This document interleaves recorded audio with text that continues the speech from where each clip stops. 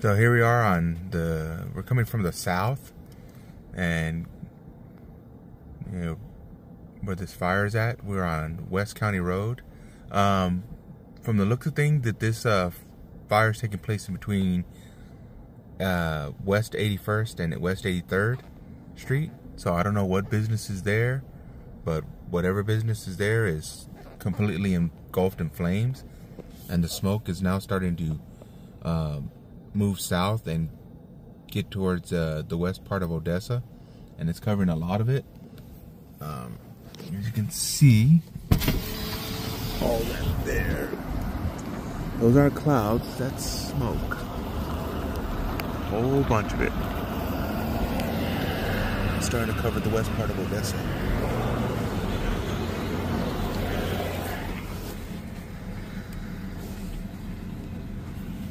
And the fire looks like it's actually actually got bigger.